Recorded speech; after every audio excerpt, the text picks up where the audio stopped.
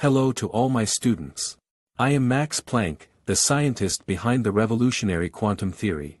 In the late 19th century, classical physics failed to explain the behavior of light and matter, prompting me to propose a daring idea. I suggested that energy is not continuous but comes in discrete packets called quanta, with their energy related to frequency through the Planck constant, h. This theory explained blackbody radiation and introduced the photon as the fundamental particle of light.